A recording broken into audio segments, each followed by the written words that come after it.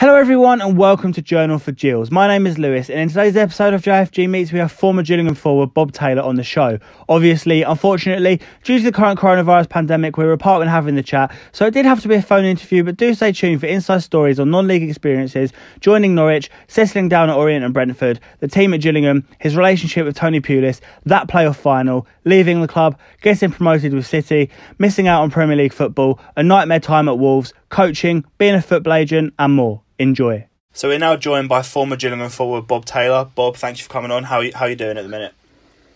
No worries at the moment. Sort of like just a bit surreal, isn't it? This all stuff that's going on in the world at the moment. But we're coping okay. Yeah, no, it's strange. But hopefully we can provide a little bit of entertainment, give people their football fix with a little chat today. So we'll start at the beginning. Why football? How did you get into football? I played from an early age, about 5 or 6 years of age, for a town called Watton in Norfolk, and I sort of grew up playing to the younger teams, and I managed to get into the adult teams when I was 13, because at that time you could play any age group at adult football. So I was 13 playing for Watton Reserves and everything like that. Then when I got to 15, I was playing for the first team, who were in the old Eastern Counties League, which was a very strong league at the time. And we used to get a lot of crowd watching us and that kind of thing. And it's just that we played a Norwich City 11 on a Tuesday night in a friendly one night, and we drew 2-2, and I scored a couple of goals in that. And it's sort of like, spiraled from there, really. They were after me, and I was playing for the county team at the time and scoring goals for the county. So I had about 30-odd clubs wanting me to sign YTS forms, and I didn't really want to play football. I wanted to be a chef, funny enough. Okay. I wanted to have my own restaurant and everything like that. Oh, wow. And so when I was at school, I'd done the cooking courses and things like that, and I really enjoyed that. And and it just happened just like that at Norwich. I signed for Norwich, they were local, and and that was it. It went from there, really. Yeah, so it spiralled pretty quickly then, it sounds like, sort of playing for Watton and then moving on to Norwich. Did you have to move away when you went to Norwich, or did you stay at home as well? No, we had to go and stay in digs. We weren't allowed to stay at home. I was only 21 miles away from Norwich, but we still had to go and stay in digs in Norwich. I stayed in digs for 3 years, done a 2-year YTS, and then I've done a year's pro at Norwich, and then I got released with probably a 50-50 split of the coaching staff, and then I remember going to Leyton Orient just about 2-3 days after that, and then I think 3 or 4 months later they tried to buy me back. I made a mistake and I said no, because I was, they didn't want me in the first place. Yeah. And I thought to myself I could make it on my own, so I did. Yeah. No, fair play to you. Just rewinded a bit to when you went to Norwich. How was it moving away from home? Because like you say, you were quite young. Yeah, it was difficult because you're not used to your home comforts, and living in someone else's house with 2 other children in the house, their children as well, was a bit daunting, really. You didn't know whether to come down and have tea with them or just stay in your bedroom or what. That was a bit, you couldn't do your own thing, you couldn't relax or nothing like that, so it was hard.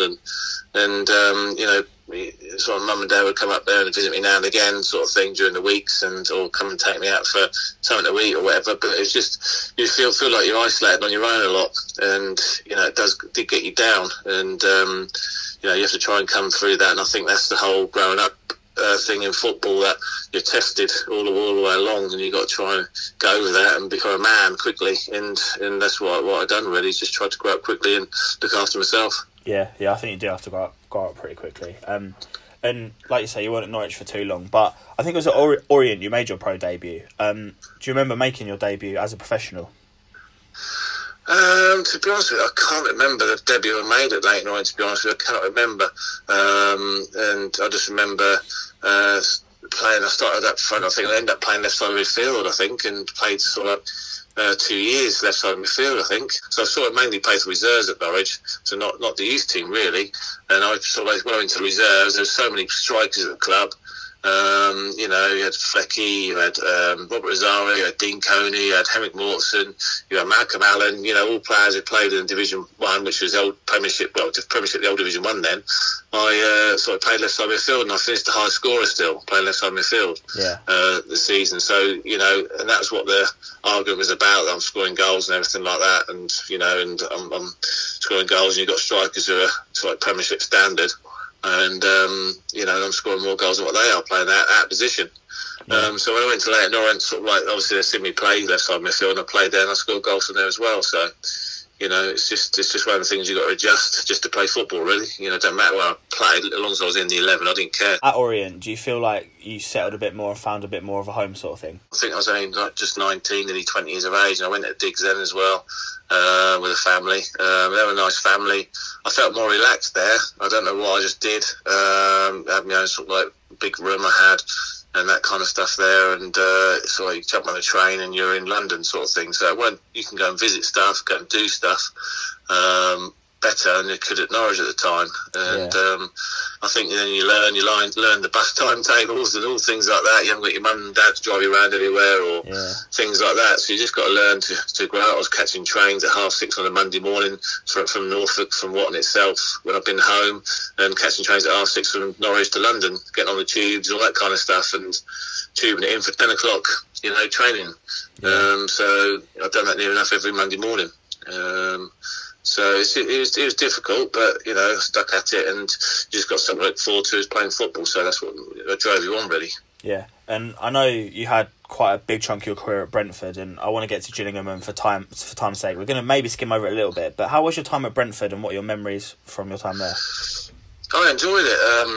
I remember scoring my first goal, which was a lob for about 30 yards, I think. But I remember coming off, I think I just strained my hamstring a little bit, but we were in the game 4-0, I think, at the time, or something like that, or 2-0 or something, and I come off with about 20 minutes to go, a bit tight hamstring, because obviously when you're like moving around, not playing so much, like you're moving club to club, you're not playing, you're not in the club's plans, and I sort of like was playing at Orient, but then all this come about me moving, I missed a game or two, and then sort of like went signed for Brentford, and then you played, and you missed sort of 2 weeks really good training and 2 games, so I had a bit of a tight hamstring, but that was only a precaution. But then from then on, I enjoyed my time there. Played with some good players at the club. We had good success. We had a strong squad there. But then we obviously got to Wembley against Crewe and lost in the final. That was a bit of a shock for everybody, and we lost in the final to them. And then the following season we got relegated because all the players left in the summer. Yeah, that's the case like that, isn't it, sometimes? 1998, the move to Gillingham, get on to the main part of the interview. How did the move come about? Ron knows took over at Brentford and come in, and he brought in some good coaching staff, and I started the pre-season started. I done a couple of days, and it was just sort of like there was no players coming in, and I done another day of pre-season training, and sort of like got a bit of a hard ground. I always get tendonitis in the Achilles on hard ground, and so I didn't train for a few days. They tried to get me to stay for longer and offer me more money. He's like troubled my wages and things like that to keep me at the club. Sign-on fees, goal bonuses, everything like that to keep me there. That wasn't what drove me on. You know, we got relegated. Players left. You know, 5 or 6, I think 6 or 7 players left, to be fair, left the club, and there's no one coming in with any quality, really. He brought, in the end, they did bring some people in, but for me, it wasn't what I wanted at the time. You know, I didn't want to play lower league football and that kind of stuff. I wanted to play as hard as I can, like every player would do. Yeah. I just said, look, I want to go. I want to play higher. And obviously, Tony Pulis was after me, and I had the Gillingham lads who went to Gillingham. You know, the Brentford lads that went to Gillingham were on the phone to me all the time. You know, just keep on saying to me, "Oh, Tony really wants you over. We want you to play. Come here. We want you to come here. Get the boys back together and all this kind of stuff." Yeah. And in the end, they put a bid in, it was accepted, I think, and then I went there. Yeah. So you went for, I believe it was about £500,000 at the time, which is a lot. Is a lot of money now for a club like Gillingham. Yeah. Did you feel the pressure having that price tag over you or not? The other thing I was worried about was my fitness, really, because I know I hadn't done a pre-season. That was like 3 or 4 weeks later that I'd come across, and I was working in the morning, working in the afternoons, trying to get myself fit. Tony was working with me in the afternoons on the bikes in the gym, fitness stuff in the gym every afternoon. And, you know, it's just games that do get you fit, because matches do get you fully fit. And it doesn't matter how many pre-seasons you do and 6 weeks of really running. That gives you a base, but it's the games that get you match fit and your sharpness. Yeah. So I missed out on all the pre-season friendlies and everything like that. You see, I didn't do anything like that. So going into games, he said, "You'll get fit. Don't worry about that. You'll play every game until you're fit." That's what he said to me. And he just said to everybody else, he said to the press, once he's fit, you'll see the best of him. And the players said the exact same thing, all stuck up for me at the time when it was a bit of a hard start, which I knew it was going to be a hard start because I'd done nothing. And I remember after about 20 minutes of one game, I felt I was going to throw up everywhere, be sick everywhere on the side of the pitch. And because people don't realise how fit you have to be, to play football. Yeah. And if you're not fit, you're not going to compete in it at all. You're not going to stand out. You're not going to be the best player you can. Yeah. And that was the case. And then suddenly I got myself fit after 6, 7, 8 games, and then I was flying after that. Really, just got my fitness, and I felt sharp.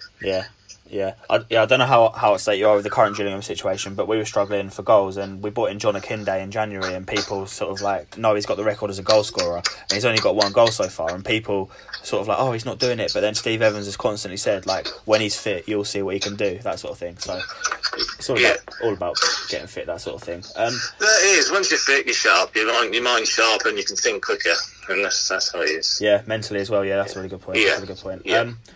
So how was it under Tony Pulis? Obviously, he had some pretty good times. If you had to summarise his management style, that sort of thing, your relationship with him. He's a hard man. He wants perfection all the time. If you're going through a bad time, there's any problems with it, he knows how to deal with the man management side of it. Was good for him. That's why he got the best out of the players he had at the time, and we had a very good squad at the time. Boys were very close, and he'd done that by picking the right players to be together. Yeah. As a manager, you have to as a manager, you have to pick a side that will gel together and stick together, no matter what. They don't have to be the best players in the world. As long as they give 110% every week, and it's how he wants to play is what players he has to bring in. So you bring in someone who's a ball player, and he goes long. Yeah. In midfield, somebody plays football in midfield, but then you push the ball forward, it's not going to happen. Yeah. Or you bring in someone who can run all day in midfield, but you try and play and he can't play. So he's got the balance spot on, and that's what you have to view it as. Yeah. And if you come in players and you see supporters go, why don't we go after him? That player might not fit in what the manager wants. So. And how the team plays. So it's, people saying, oh, he's free, go after him. It's not as easy as that. Yeah. So, absolutely. Yeah. And we'll obviously come on to how that season went, but what were the ambitions, would you say, at the start of the campaign? I don't know, really. It's just, I don't think, get up thereabouts, I suppose, like everyone else does, by the time you get to New Year, turn of the New Year, where you are, if you're in around that top 6, you've got half a chance, turn of the year. It's the Christmas period, was a killer for everybody. It puts everyone like a bit of a Grand National race. Really, the first hurdle is a crucial thing for a rider, whether you jump it or you fall. And I think the Christmas period is like that in football. And if you get past that Christmas period and you're still in there with a shout, turn of the New Year, you've only got 4 months then to push, and you can see everything that's going to pan out after the New Year, and 9 times out of 10 the league stays as it is, if you know what I mean, or play the top 6 or top 7 teams stay up in that top 7 spot, because they start up in the game a bit. They've got a taste, they got a taste of getting into the playoffs or into a promotion position. So it's everyone steps up after the New Year. Yeah. And so at the end of the day, when you turn New Year, you think, we've got a chance here, and that's what happens every year with anything. You've got a chance getting promoted, you've got a chance getting the playoffs, and then everyone, it's where it accelerates, and just that's the way it works, really. Yeah, and I know people always talk about certain things when it comes to Bob Taylor at Gillingham, such as the day at Burnley, that sort of thing. Something I wanted to ask you about is something that my dad says to me, just for context. Like you were playing, for the listeners, you were playing for Gillingham before I. I think it was just as I was born, but before my time. And my dad always talks about your partnership with Carl Asaba. How would you summarise your relationship? It's one of the things. I had this played a bit at Brentford as well. Nicky Forster left the club, and then Carl come along, and he was at the club. He couldn't get in the first team at the time.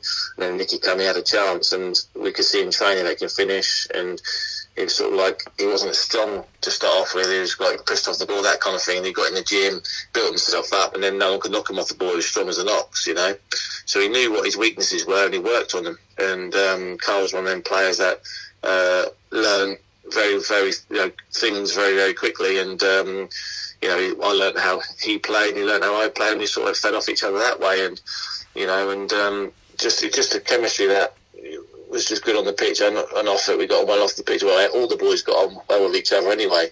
So it's a good thing we did, and everyone felt comfortable around each other. So it wasn't like you have to go sit in the corner and be quiet. You can do what you want. And you feel relaxed, like you're at home, sort of thing. That's how it felt. You do what your own thing. It's just one of them things where you can do anything, and the boys wouldn't bat an eyelid at it because you're just all so close. We've known each other for years as well, most of us, and most of the boys there I played against anyway when I went there. So it's good camaraderie there, and with me and Carl just sort of like gelled, and same I did with all my strike partners really. Yeah. It was a good partnership between us both. Yeah. I mean, obviously I've done my research and seen stuff like that, but a lot of people say to me like you missed out not seeing that partnership. So obviously those people must have enjoyed it. Yeah.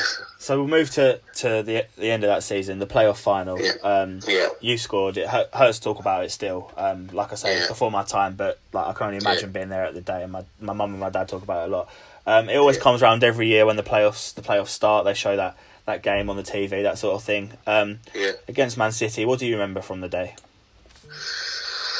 I mean, to the end of the day, we were the underdogs on the day. We didn't expect to get anything out of it. The people were saying that would be 3-4, 5-0. They were saying City would be too strong, for us and this kind of thing. But we just had a team that won't get beat half the time.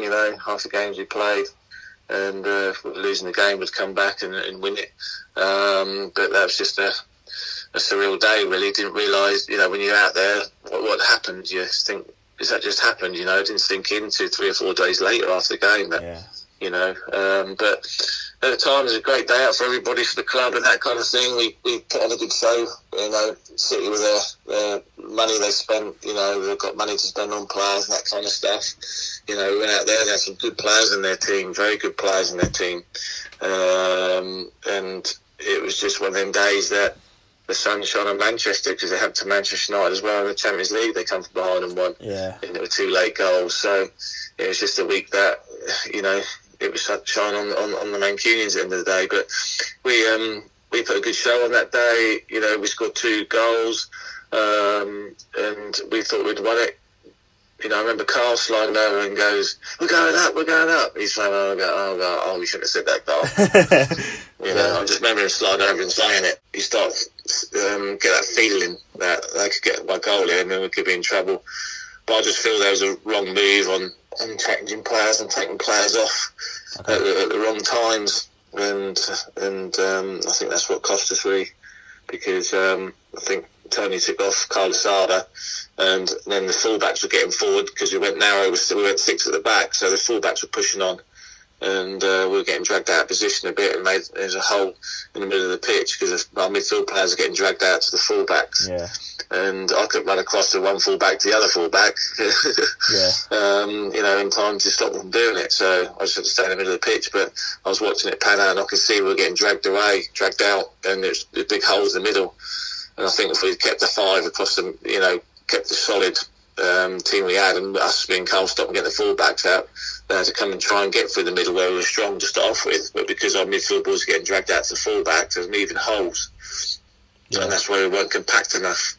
Yeah. And then the fullbacks had to push on a bit to get their full. It was just all, we started losing our shape a lot, and I just think there's a bit of confusion at the back, too many bodies, and they got the ricochets and things, and it fell to them. But yeah, it was a good day playing at Wembley, but a bad result for everybody. So yeah. And I know you'd moved on by then, but it must have been good seeing Gillingham get the promotion the year after. Yeah, it was. I mean, I was there till October, and we kept everyone was together still, kept the same team together, and we got off to a slow start. Obviously, just from backlash from the year before. Everyone still couldn't believe the players come in, so we should be playing Championship football now and this kind of thing. But things happen. Yeah. And but I'm pleased for the club that they went up the following season because they had a good side to go and do that, good enough squad to go and do that, and they did. So that was good. Yeah, And I know you've been back to Priestfield recently as a legend, that sort of thing. And I know people give you lots of compliments on social media, that sort of thing.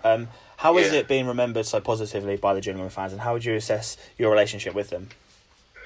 I don't know really. I just enjoy playing football for the club, and you know, because first of all, I had a bit of a few, not all supporters, but a lot of people doubted me at the start and that kind of thing. But it was nice to turn it around and them appreciate me afterwards and swallow a bit of pride, as you say, and say, I wasn't a bad footballer. But it's nice. It's nice to come down there and see everybody and get well, like, you know, and I get out of Brentford quite a bit as well, so I enjoy my time there as well. And but Gillingham just tops it for me, as in the support, the players there, the club, just it's a home feeling throughout. Even, you know, supporters being there. I mean, we used to get nearly a full house every week watching us play. You know, because we were a side that people like to come and watch, and you know, I'll come down and just wish I was still playing.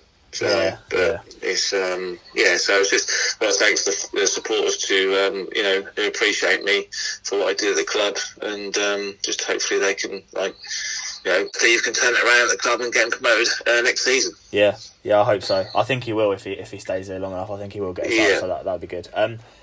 So you mentioned that you started the following season at Gillingham, but the departure, ironically, to Manchester City. How did that come around? It was going for 8 months previous, and sort of like February on to about October time. I think it went on till then. From then till then, then putting bids in for me and wanted me to sign. There's other clubs as well coming in, but it's just like I said before, you want to play at the highest level. But I wanted to stay. I wanted to stay at the club because I could see us going up to the Championship that season. Yeah. But it's all about money, really, isn't it, at the end of the day. So it wasn't like they're just coming after that game. They were already interested before the playoff game anyway. Yeah, before the playoff game, they've been putting bids in before that, and there's other clubs doing the same. You know, you hear things through your agent at the time as well. Yeah, but it didn't put me off. You know, I just wanted to play football. Yeah, continue playing for the club, and you know, we were. You know, I was sitting down trying to sort something out and see if they could sort a new deal out for me, but they couldn't sort one out. So, you know. Okay, fair enough. And City go straight back up again. How was that campaign? Oh, that was an unbelievable campaign. It all happened so quickly. You know, one minute you're lost in the playoff final, and then you get to play for Man City, and then you get promoted to Premiership. And it was like, what the hell's going on here? And you know, I found it difficult there as well at setting, because you know, I was travelling up from Kent to Manchester most days. Right, wow. You know, so until we sorted their place out, and they put us in rented accommodation. So we had one house down there trying to sell, another one up there, and family. You know, it was just a nightmare for 3 or 4 months. Then we found somewhere to live and sort of settled down a little bit, but it took a little while because obviously scoring against them in the playoff final didn't go down too well with a few of them. Yeah, fair enough. So I had to win them over a little bit. But yeah, just settling in, new strike partners, new team, how they play. You know, they play more football than what Tony did, you know. So it was like trying to adjust your game a little bit to the way they play. And luckily enough, I started most of the games that I was there and fit to play. Yeah. And you know, and every time I was fit to play, sometimes I didn't train a week and just played the Saturday because Joe wanted me in the side. So when you play, you don't see that you're crucial to the team at all. You don't see where you fit in. Do you know what I mean? Yeah. As a player, and that's how I felt myself sometimes up there. I didn't feel like I was. Why am I playing for? You know. Okay. And that's how I felt, but. For some reason, the manager thought I was doing a good job, so you don't see that in yourself. And you know, and I was just, I didn't, you know, I think Sean finished up with about 40 goals, I think, and I had quite a lot of assists in them. Yeah. But it was surreal, you know. You get promoted to the Prem, you get your medal for your promotion, and you go out the balcony in the city, and you got 40,000-50,000 people in the square, all clapping you and everything like that. It's just amazing. Yeah, that must have been crazy. And why did you leave them? Because I know there were rumours and it's sort of the story that Paolo Wincho coming in was the reason you left, but I'm led to believe that wasn't the case. No, that's not the case at all. I started pre-season up front. I was playing pre-season up front. You know, even played with George Weir up front away at Oldham, and we got our promotion medals. Yeah. And you know, I was flying. You know, I was was so fit. That's the first pre-season I'd done. I was fit. I went to Ireland, scored 2 at Linfield, won 4-0 out there, scored 2 there. And I was scoring goals again and enjoying my football. And, you know, and I was flying, and I went, and just a family reasons, really. I was not going to go into that because I was getting angry over it. And it was like I went to see Joe Royle because my ex-wife was a bit unhappy up north, and I went to see him. He said, "I want you to stay at the club. You're playing very well at the moment. You're my first pick in the 11, you know, and all this kind of thing. I'm bringing other players." He said, "But you know, you're playing so well pre-season." He said, "I can't leave you out at all." He said, "I brought you in." He said, "You're the player that I bought now." He went, and to play in the Premiership. And I went, right, okay. So I said, "Let me have," and I explained to him the situation. I went back to home, and she was just in tears. And I went to see him again the following day after training. He goes, "Look, family comes first, I understand. But the only thing is, if someone pays you for what we paid for you, then I'll let you go. But otherwise, no, you're staying here." Yeah. And then about 4 hours later, there's about 6 or 7 clubs put the same bid in for me. Right. Okay. Fair enough. So I decided, went down to Wolves. I spoke to a few clubs. Went to Wolves because they're a bit further down the M6 and that. And I just felt it weren't right for me, but sort of like got pushed into that a little bit. Do you know what I mean? My hindsight to it, I wish I wouldn't have signed for him, to be honest. Yeah, no, that's fair enough. And like you say, you don't really want to go into it, but the fact you missed out playing in the Premier League, that must have been gutted. Yeah, gutted.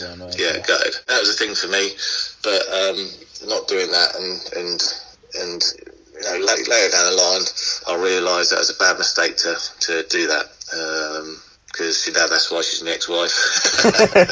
Fair enough. Yeah. Fair enough. Yeah, that's fair enough. The move to Wolves meant a lot to you in terms of your personal affiliation with the club, didn't it? All it was is I used to watch them play when I was younger because I liked Bully and Much up front for them years ago. Yeah. It was Andy Much and Steve Bull, and I liked, you know, the way they play, and I just like to watch because they're good strikers and they score goals a lot. They're a good partnership together. Yeah. And I just remember watching them, and that was the only attachment to Wolves was that really. But I went to see him play on a night before I signed there, and I just didn't feel right about it. But I was getting there, "Oh, go on, you do well here, and then they were telling me stuff and this kind of thing, and I got ambushed really inside it, and I didn't really want to sign, but I did, and then I didn't get looked after when I was there, and injuries and things like that, and you know, I was trying to play with cramp there at the time as well during games. You know how bad cramp is; it's really painful. Yeah. And I was getting sent out there to play with cramp, and I'd start the game with cramp, you know, because my calf muscles, the blood was getting soft behind my knees because my calves are big. So every time you go to push off, the calf rises and busts all the blood vessels in the back behind your knee. Okay. So the blood flow keeps shutting off, so it bruises all your calf muscles. Yeah. So I could play about 20 minutes into a game, and I couldn't even run, couldn't go anywhere, couldn't move, and I just said, "I've got to come off, can't even get off the pitch." And that's actually in both calf muscles, and I'd come off the pitch, and about 20 minutes later, both calves were black, you know, bruising all over them, everywhere. Yeah. And they were going, "Oh my God, look at them calves." And I said, "Oh, you just need to have some, get that blood flowing through there. Got to do some massage with it and all that." So they started massaging my calves for 3 or 4 weeks. And they go, "Oh, you're all right now, you can go and play." So I went back out there 20 minutes in the game, the same thing happened. Yeah. And this went on for about 6 months, this did. Yeah. So then by now I'm being labelled waste of money and all this kind of thing by the fans. "Oh, he can't even run anywhere. Look at him, donkey," and this kind of thing. And I was thinking to myself, well, I'm not fit to play. Yeah. So and they shoved me out there to play. And I want to play, but you can't play if you're not fit enough to play. And in the end, I just said, "Look, you know, I need them sorted out." So I went to my local doctor, to be fair, and he sent me in for an ultrasound scan done. And then he sorted it all out for me, and I had an operation about 3 days later. Yeah. Behind my knees, just to release the pressure on the calf muscle. Yeah. On both calves. So I was out for about 8 weeks for that. Started to come back with that. And then I had a pain in my just below my ribs on my left side. And I kept on saying to him, "I don't feel very well. I've got pains on my left side." And every time I ate something fatty, it's killing me all the time. I was throwing up and that kind of stuff. And I was getting my local doctor to come out at 2 or 3 in the morning to give me morphine injections to kill the pain. Yeah. Sweating, couldn't breathe, all that kind of stuff. And this went on for 8 months, this did. Yeah. So in the end, he done the same because they just said to me, "Go away on holiday." They sent me away on holiday for 2 weeks to relax. Right. So they said it's just stress, right? Okay. So I phoned him when I was away on holiday and said, "Look, I'm in pain here. I can't even do nothing. You sent me to a lovely place." I said, "But I'm in pain." Yeah. "Oh, look, just chill out. Drink a few more Sam Gills," I got told, right? So then I phoned up the local doctor and was like, "Look, when you come back, we'll get an ultrasound sorted out for you now for the day you're back. You come the following day for the ultrasound scan." He said, "We're getting you in for an operation." I said, "Well, what do you think it is?" He said, "You've got a gallbladder problem." Okay. So anyway, right, he said to straight away, right, so I went back, I got my holiday, went to have a scan, and they went, ultrasound scan, right, operation now. It was all going a funny colour inside me, the gallbladder was, and it was like, I can't remember how they explained it, but it could kill you, basically. Yeah. Right? Yeah. And so they rushed me in the afternoon. I had nothing to eat or nothing that day anyway, so I was just worried about what was going to happen. Had it that, and about 3 hours later, the operation, and took my gallbladder out. That was like, you're talking 14 months a year career, not even done nothing in 14 months. Yeah. Yeah. And I tried to get my medical records off the walls, all that kind of stuff, but then they all went missing. Okay. Funny enough, they didn't even look after you. Didn't look after me. When I come back off of there, I was just going to the gym, getting myself fit. I'd go in at 10 in the morning for training.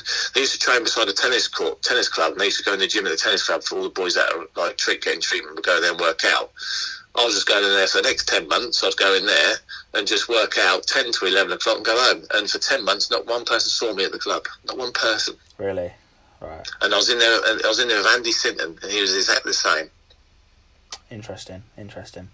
Yeah, and then I just phoned up Jez Moxey on transfer deadline day in 2002, I think it was, on a Thursday, about 4:30. He had to do it by 5 o'clock. 4:30, I said, I'm not coming back. And he goes, "What?" I said, "I'm not coming back." He goes, "Why not?" I said, "Well, look, I haven't done nothing in 2.5 years or so. Your physios and your medical staff are awful." I said, "They've ruined my career." And he goes, No, they haven't. I said, I'll tell you what. I said, "I'm going to take you to the cleaners." I went to him like that, just joking. Yeah.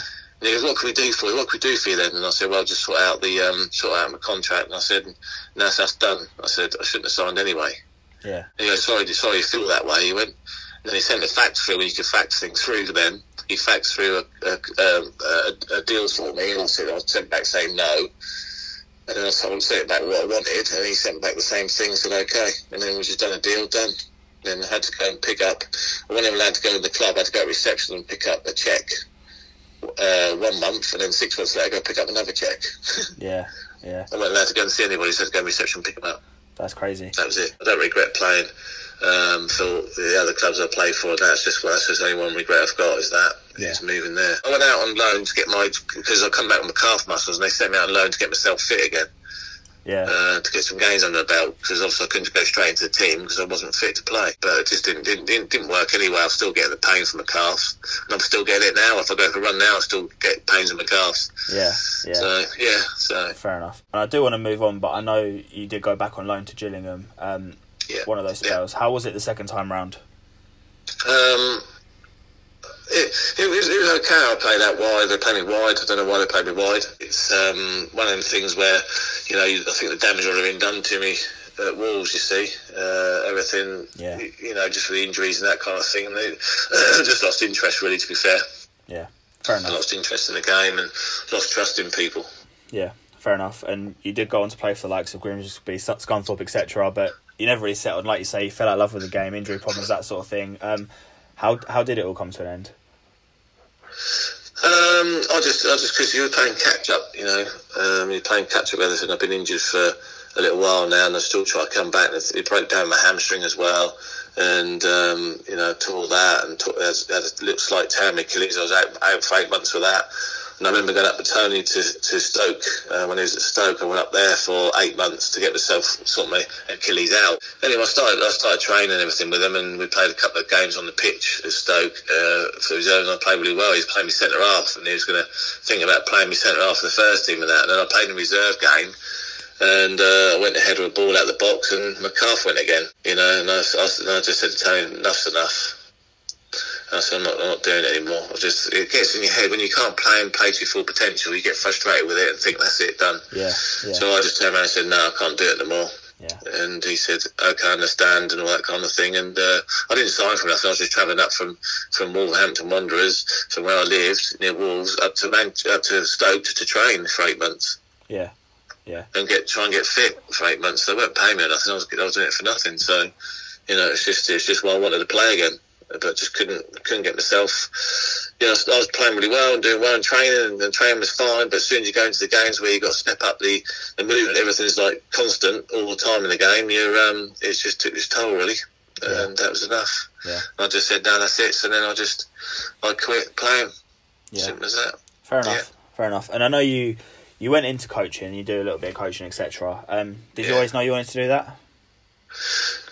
No, not really. I'll come back when I finished, and I'll start doing a bit of coaching at Norwich and that with the development centres and that kind of thing. Then I got managing my local team. I used to play for a while. I never struggled. It's hard. We're going to fold up, the club were.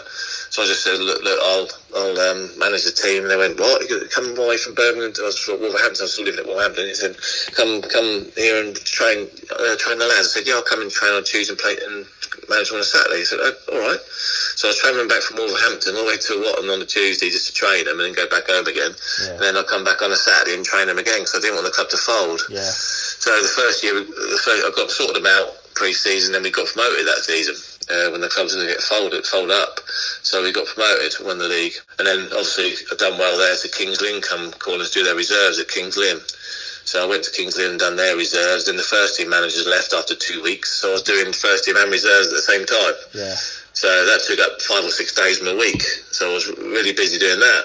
So then I said, I've had enough. And I left after about 6 months because I was doing both and it was just getting a bit too much. And then I just took over Durham Town Football Club and turned them around. And now they've gone up the levels now in the leagues. And then I went up to this town who were Vase winners a little while back. And then I thought I'd just do it at Watton. I'm back at Watton now again. Yeah. So... Yeah, trying to sort them out. And how is it back at Watton, and what's the project? The project is to get them back up to where they were, which is called the Thurland Nun League. But they want to go further. They've got the facilities and that there to do it. It's great facilities, but it's where money's a big thing. There's not a lot of money at the club and that kind of stuff. We don't pay players or nothing like that. Yeah. It's just players just want to play football, and you got to try and coach them and make them better, which I like doing. But we need some investment in there to keep the club going. It's based at a sports centre, the local sports centre there. It's based there, so the facilities are fantastic. And pitch and they've got lights and everything there as well. So it's just like they want to step back up again. So they want to get back into where they used to be and be a good club in a higher level of football. Yeah. All the best for that. And do you want to just talk to us a little bit about your agency stuff as well? Yeah, it's funny old game is agency work. It's just I got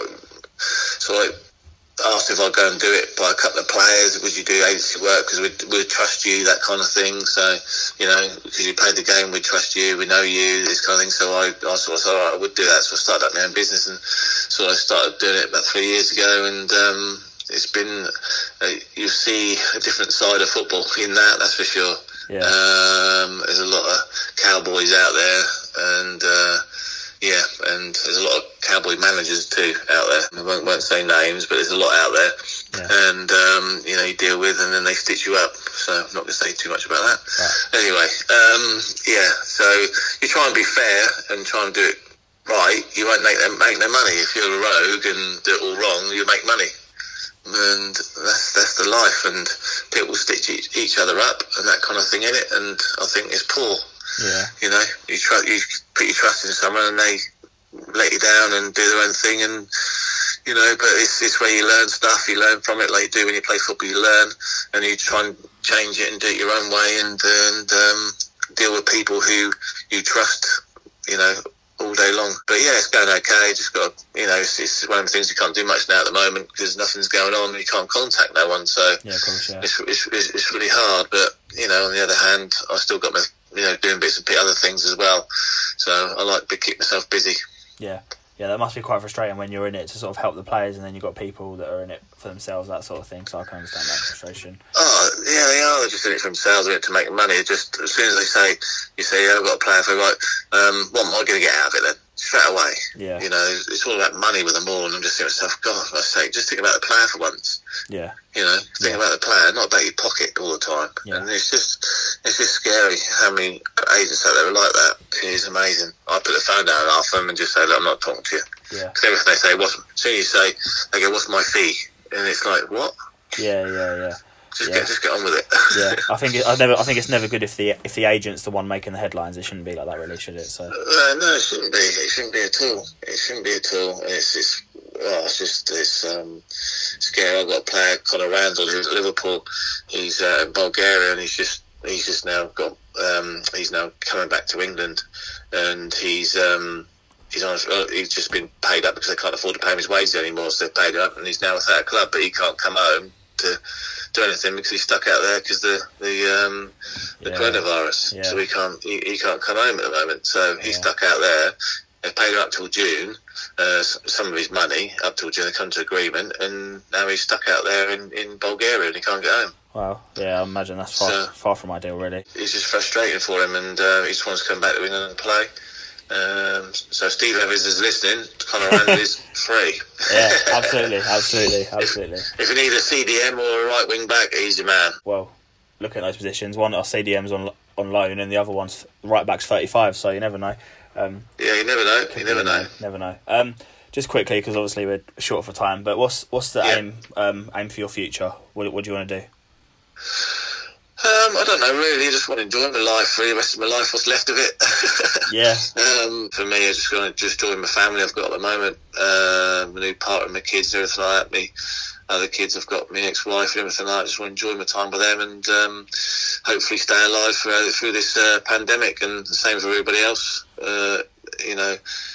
Just everyone to stay safe and keep the self-distancing, because that's the killer at the moment for everybody in England at the moment, is people not listening to the government. Yeah, absolutely. Absolutely. At the end of the day, I just want to be happy and just just a normal person, just earning a normal living like everybody else. Yeah, absolutely. And I just want to ask you one final question. It's something we started asking everyone that comes on.